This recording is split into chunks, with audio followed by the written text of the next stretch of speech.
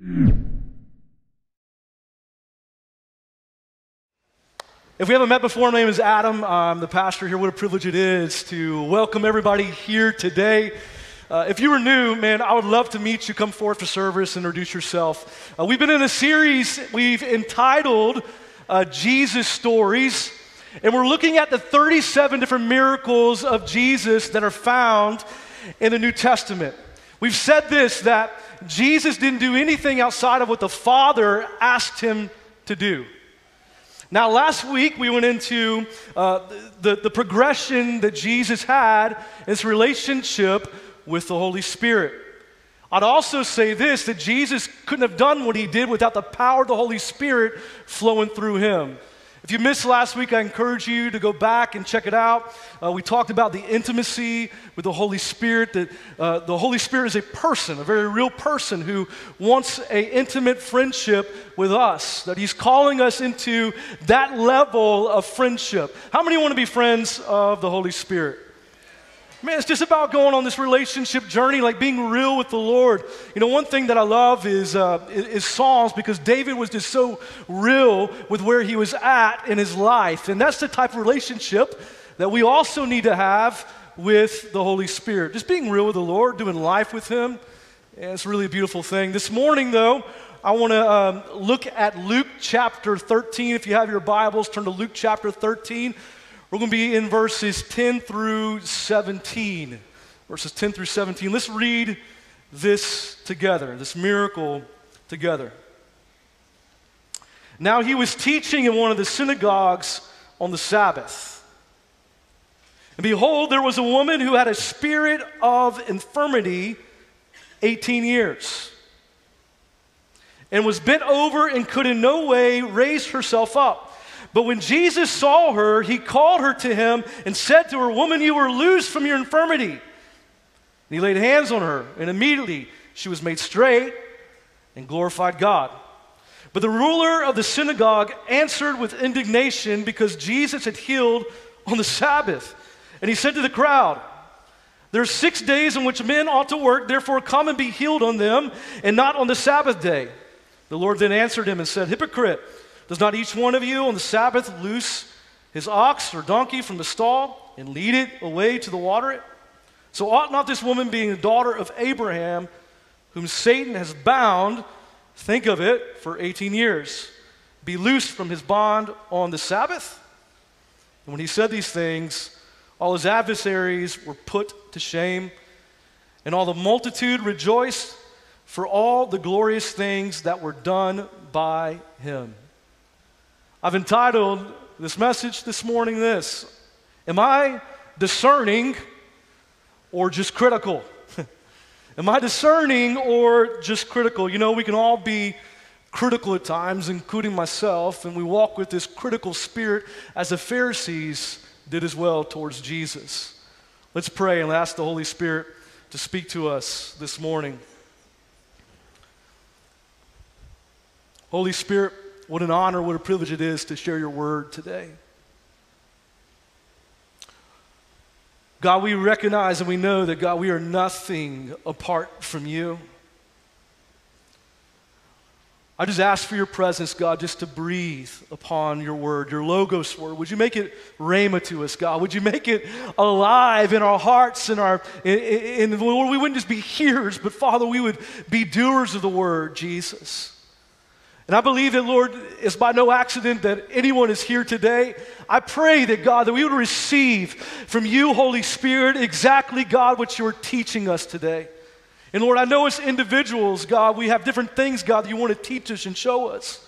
And so, Lord, would you do that today as we open your word? Lord, we pray against this critical spirit that can hinder us seeing you. Lord, we want to see you clearly. We want to walk with you in fellowship with you, Jesus. We love you, we bless you, we thank you, and everyone said, amen, amen, amen. One activity that we can all be critical of towards other people, because we all do it, is driving. You really fit into 4 different categories as a driver. I'd say. You're someone who drives underneath the speed limit, super, super careful. You know, you're in the right lane, not the left lane. You're driving 10 miles under the speed limit. That is not me, y'all. I don't do that. You're the driver who, I mean, you can tell right now, people are talking and already have a point of view. You're in the category of driving exactly the speed limit. You're in the category of maybe driving 5 miles over the speed limit, 9 miles over the speed limit because you know that the cop's not going to stop you as much as you can get away with. Or the fourth category is you're someone who just speeds. You're 20 miles per hour over, and you're the person who had the radar growing up. Do they still do that? Like the radar so you can see if the cop is going to stop you? And so whatever category you're in, you're always critical of the other driver, whoever falls into the category, thinking, okay, if you're in the 20 mile per hour over the speed limit, man, we're praying for you. You got issues. You need to be a little more patient. But if you're that category, you're thinking about the other person, man, they're going way too slow. Can't they just get over in the other lane? Can't you see them right behind them, right? That's what you're thinking. I'm in the category of being, 5 over, 9 over when I'm driving on the highway. Don't judge me for it. People who are in another category, I don't want to get stopped by the police, but I know that, hey, I feel like this is safe speed limit for me to go, set my cruise control and just enjoy it, right? But we can all be critical when it comes to other people and driving. Well, I wish that person would just go ahead and take a right. Why are they waiting for the green light right now? Don't they know they can turn?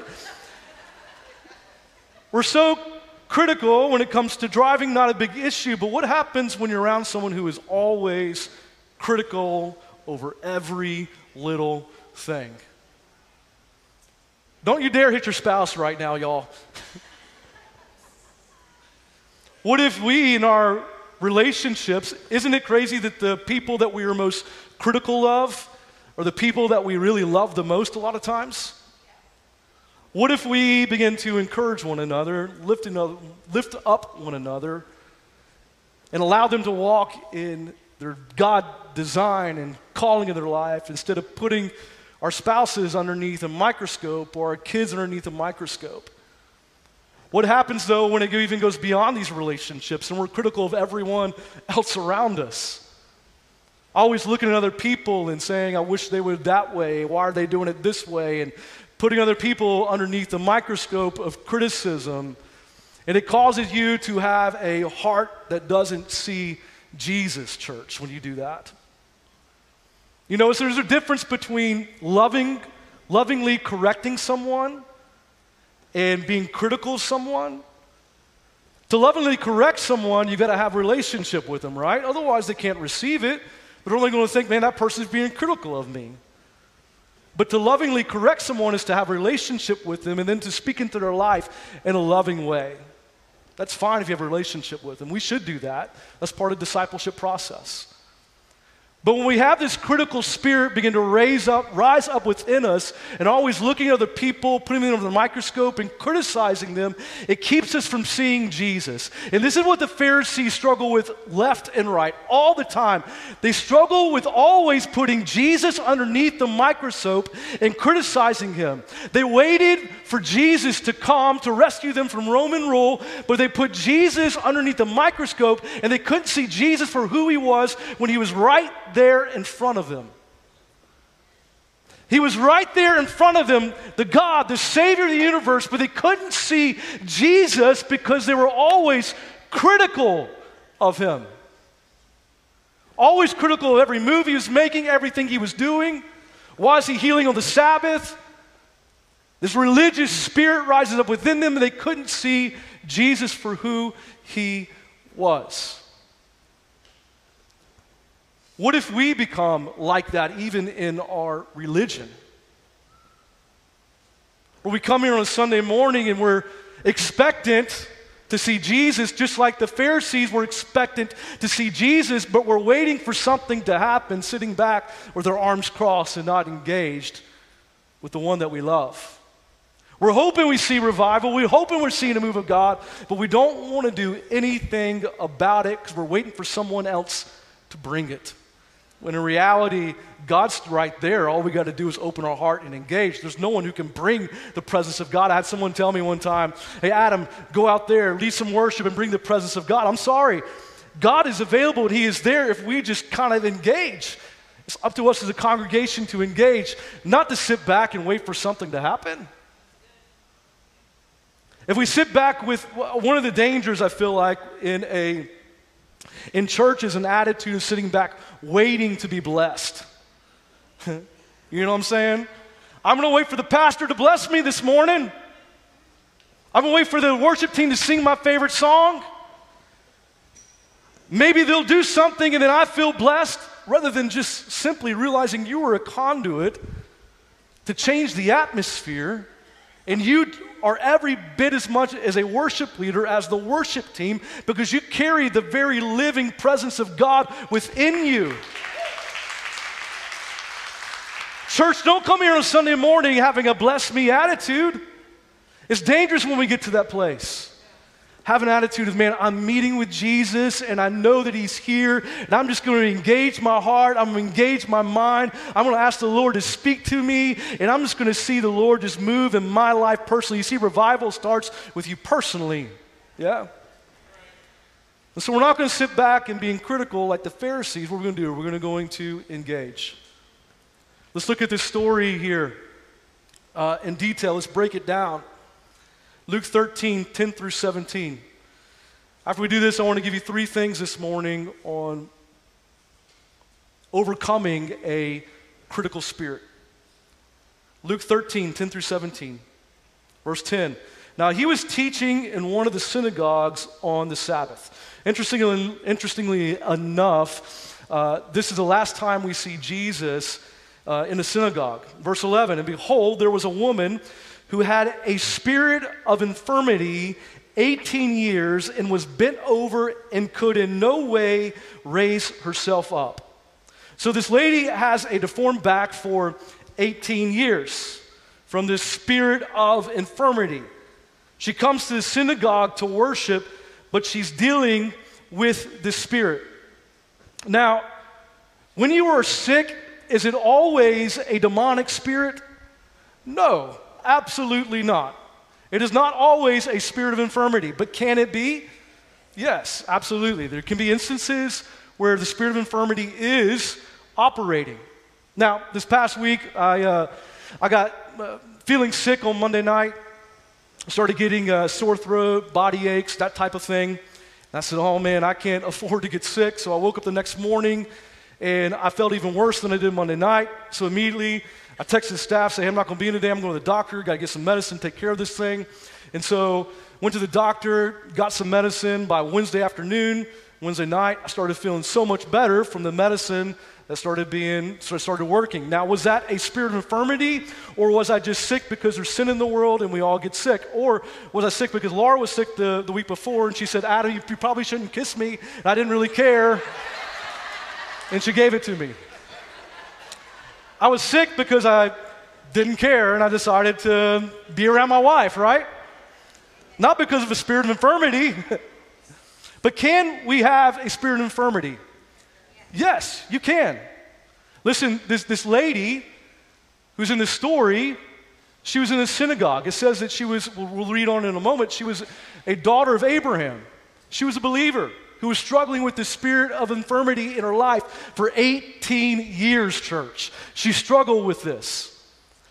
Now know this, if you haven't been feeling good and you've been sick for a long time and the doctors just can't figure out what it is, I'm not saying it definitely is, but it might be a spirit of infirmity in your life. What we're going to do at the end of service today, we're going to pray for sickness this morning. We're going to believe that God's going to heal some people, amen? Verse 12, but when Jesus saw her, he called her to him and said to her, woman, you are loose from your infirmity. So two things right here I want you to notice.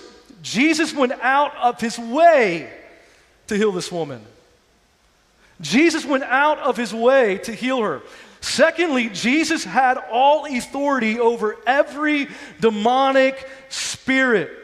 How many know that Jesus has all authority over every demonic spirit, every principality and power of darkness? He has all authority. And when we submit to God, when we submit to the Holy Spirit, we also have all authority. Listen, I've said this, that it is easy when we are in the presence of God. It is easy. Deliverance is easy. Healing is easy. It's all easy when we are in the presence of God. When Jesus shows up, everything changes, right? Jesus shows up in this story, and deliverance is easy. It says this, verse 13, and he laid his hands on her, and immediately she was made straight and glorified God. So he broke the power of this demonic spirit in verse 12, and then he lays hands on this woman in verse 13, and she's healed. The woman's reaction, though, is that she begins to praise God. You see, what's incredible about this is Jesus consistently, over and over and over again, never takes the glory for himself. He always turns the glory back to his Father. He always turns his glory back to God. For us, when we see Jesus use us to heal, to save, to deliver, because we are what? We are tools, instruments being used for his kingdom. As we submit to him, what do? We don't take any of the glory. We follow Jesus' lead and give the Father all the glory and all the honor and all of the praise. Verse 14, but the ruler of the synagogue answered with indignation because Jesus had healed on the Sabbath. And he said to the crowd, there are 6 days on which men ought to work. Therefore come and be healed on them and not on the Sabbath day. Notice the Pharisees were always so critical of Jesus. They were always critical. Notice he told the issue he had with Jesus, this Pharisee, he told the issue he had with Jesus, not to Jesus. Did you see that? Not to Jesus. He told the crowd. He told the crowd. Here's the deal. If you have an issue with someone, don't go to other people. The Pharisees, they didn't go to Jesus. They turned to the crowd to say the issue that they had with Jesus. Don't go to other people. Don't gossip. Don't post it on Facebook. You know, Matthew 18, Pastor Mike, new pastor this morning, Pastor Mike spoke on forgiveness back a few weeks ago. And he shared Matthew 18. Matthew 18 gives us the protocol on how to handle conflict within the body of Christ. Let's read this together. I just want to show you, give you 3 quick steps, practical steps. Verse 15, moreover, if your brother sins against you, go and tell him his fault between you and him alone. If he hears you, you have gained your brother. But if he will not hear, take with you 1 or 2 more, that by the mouth of 2 or 3 witnesses every word may be established. And if he refuses to hear them, tell it to the church. But if he refuses even to hear the church, let him be to you like a heathen and a tax collector. I want to give you 3 practical steps right now towards forgiveness, how to handle conflict. The first thing is this: we are to go to that person. We'll go directly to that person. We talk to them first. Then if the problem is not solved, we go to the second thing. We are to go to them with 1 or 2 people. We talk about the issue. If still there's an issue, this is what the Bible says. The elders are not going to like this very much for me saying this out loud right now, but we bring the leadership at the church into the conversation. We bring them into the conversation to see how we can resolve this conflict. And then if there's still refusal, if there's still not this forgiveness, if there's still this thing there, what do? You still extend forgiveness. Because you got to remember that forgiveness is not for them. Who's it for? It's for you. Forgiveness is for us. We forgive them. Let's keep reading verse 15. Then the Lord answered him and said, hypocrite, does not each one of you on the Sabbath loose his ox or donkey from the stall and lead it away to water it? So ought not this woman, being a daughter of Abraham, who Satan has bound, think of it, for 18 years, be loosed from this bond on the Sabbath? So on the Sabbath, You couldn't walk more than 3,000 feet from your house. You could not cook. You could not work. The Pharisees interpreted Scripture one way, and Jesus interpreted it another. The Pharisee says you can't do anything at all, but Jesus said, hey man, if you can loose the ox, if you can take care of your ox, then surely I can heal this person from the spirit of infirmity. Again, the Pharisees were always critical of Jesus. Verse 17. And when he said these things, all his adversaries were put to shame. All his adversaries were put to what? To shame. And all the multitude rejoiced. Notice that the Pharisees missed out on this rejoicing and this celebration that happened. And all the multitude rejoiced for all the glorious things that were done by him. So let's talk about this critical spirit. Here's the thing, a critical spirit, church, is different than a discerning spirit. The spirit of discernment. God gives you a discerning spirit to distinguish between truth and deception. But many don't have the gift of discernment like they think they do. They have a critical spirit that hides itself under the guise of the gift of discernment. A critical spirit is a perversion of the spirit of discernment. A critical spirit is demonic and is a demonic counterfeit to the spirit of discernment. Listen, the spirit of discernment is what the Holy Spirit gives us. A critical spirit is what the devil will try to tell us, and it's a lie. So if you think you are operating in the spirit of discernment, but you don't have love in your heart towards someone, that's a critical spirit that you're operating in. If you think you are operating in the spirit of discernment, but you only find fault in others and never good, what are you operating in? A critical spirit.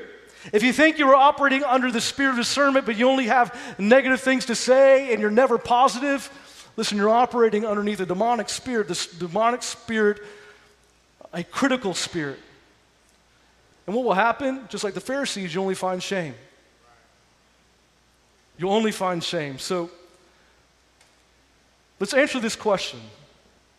How do we overcome a critical spirit? How do we overcome a critical spirit? Because know this, I can have a critical spirit from time to time. You also can have a critical spirit. We can all walk in a critical spirit, can't we? So 3 things overcoming this critical spirit. Number one, guard your heart. Guard your heart. Guard your heart. You know, one way that we have difficulty guarding our heart a lot of times is because of this right here. Don't we live in a time where we're so addicted to these things? And we're scrolling through Facebook, we're scrolling through social media all the time, and we're comparing things in other people's lives with our life. We're addicted to the news, we're addicted to a dopamine hit that's constantly looking at the negativity of life, the negativity of what's going on and happening. And what happens is we dwell on this rather than dwelling on Jesus. We got to learn not to be so addicted to these things, don't we? So we can help guard our heart. Guard our heart from the negativity. Because what happens is when we look at this too much, we're missing out on life with our family, missing out on life with the Lord. Luke 6:45. It says this, a good man out of the good treasure of his heart brings forth good. And an evil man out of the evil treasure of his heart brings forth evil. For out of the abundance of the heart his mouth speaks. Listen, the condition of our heart is crucial. Critical words come from a critical heart. Oftentimes a critical heart comes from not understanding God's grace due to pride in our own lives.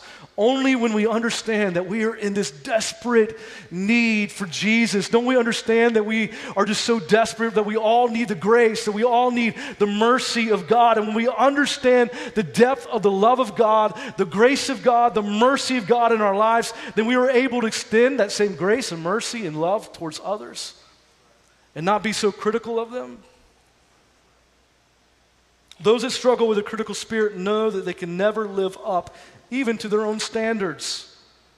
They are judging others and themselves, and they end up feeling like they are not enough, and others in their life is not enough.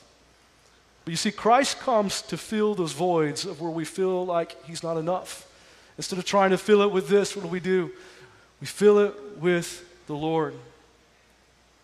The more we understand God's grace towards us, the more we can give grace to others. 1 Peter 2, 1-3 says this, "So put aside every trace of malice and all deceit and hypocrisy and envy and all slander and hateful speech. Like newborn babies, you should long for the pure milk of the word, so by it you may be nurtured and grow in respect to salvation, its ultimate fulfillment. If in fact you have already tasted the goodness and gracious kindness of the Lord." If you experience God's grace and kindness towards you, what do? We extend it to others, right? The second thing to overcoming a critical spirit I want to give you this morning is give thanks. Give thanks. 1 Thessalonians 5, 16-18. "Rejoice always, pray without ceasing, give thanks in" what? "All circumstances, for this is the will of God in Christ Jesus for you." You know, what's become really my favorite holiday now is Thanksgiving. It used to be Christmas. Now it's Thanksgiving. There's something about sitting around with the family and just the thankfulness of that day. The reminder of what God has done for us and the thankfulness for family and God's provision. And one of the things that we do as a family at the Thanksgiving table is we go around, we just say everything that we're thankful for. What we're thankful for in each person at the table, what we're thankful for in our lives and what God is doing. How many know that when we are thankful, there's no way that you can be critical when you're thankful, is there? There's no way in that moment on Thanksgiving that there's a critical spirit there because we are thankful in that moment. You know, Christians should be the most thankful people on the planet, shouldn't we? We should always just realize that how good God is, how much we needed his rescue, and just continually being thankful and not critical towards other people. But be thankful because we realize how much he's given us. One of the characteristics of people in the last days is this. In 2 Timothy it says that they'll be people who are ungrateful. Don't you see that now in the last days? It's such a culture now of entitlement. This entitlement culture, because we think that we're owed something so we don't have to work for it, has created this attitude and this mindset of, I'm entitled for it, it's mine, and there's no work to accomplish it, so therefore you're not thankful for it. And it's really ruined this culture of thankfulness. But we have to be thankful in every season. This is what Psalm 30 says. David praises God in spite of a difficult season. He says this, "I will extol you, O Lord, for you have lifted me up and have not let my foes rejoice over me. O Lord, my God, I cried out to you and you healed me. O Lord, you brought my soul up from the grave. You have kept me alive that I should not go down to the pit. You have turned for me my mourning into dancing.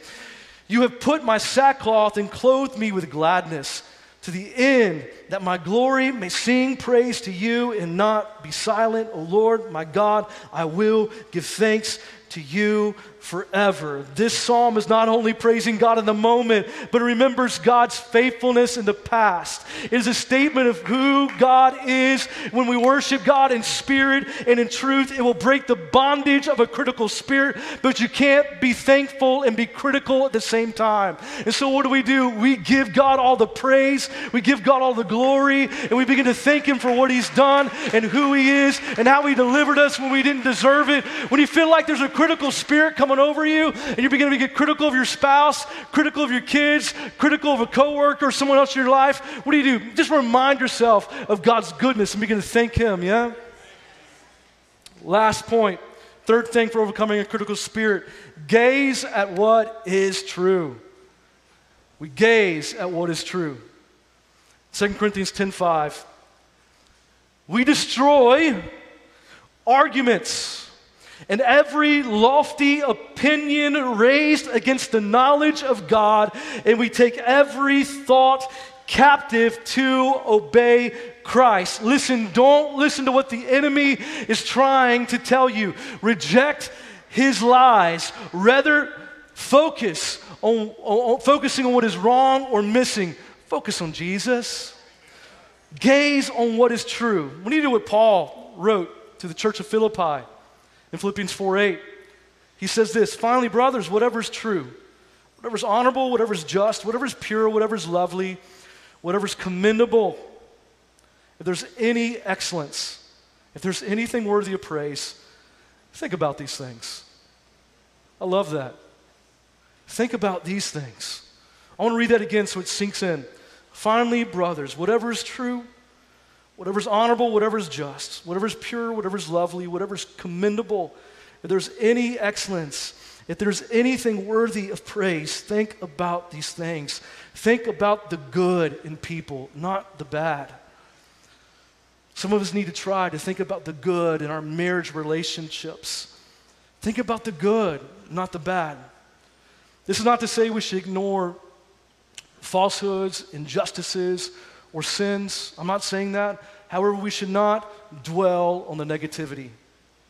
Paul instructed the church of Ephesus regarding this in chapter 4 where he wrote this, rather speaking the truth in love, we are to grow in every way into him who is the head, into Christ. Verse 16, so that it builds itself up in love. Verse 29, let no corrupting talk come out of your mouths, but only such as is good for building up, as fits the occasion, that it may give grace to those who hear. Let all bitterness and wrath and anger and clamor and slander be put away from you, along with all malice. Be kind to one another, tender-hearted, forgiving one another, as God in Christ forgave you. Listen, church, sure things in life could absolutely at times be better. Proverbs says this, though. Hatred stirs up strife, but love covers all offenses. Hatred stirs up strife, but love covers all offenses. As followers of Jesus, what do? We speak out of a heart of love towards others, not a critical spirit. When we walk, church, in a critical spirit, it robs us from seeing the beauty of life.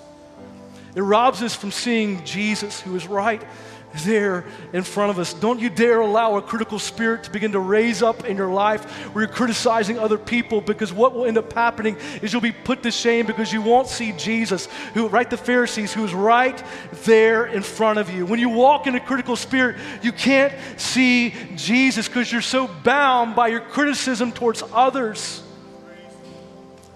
May we forgive and may we walk in forgiveness. May we not have this critical spirit and may we see Jesus. How many of you want to see Jesus?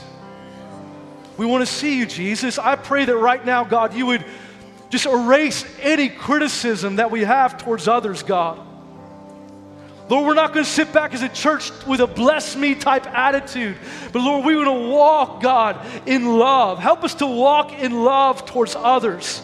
That God, when we bring correction, it would be from a heart of love.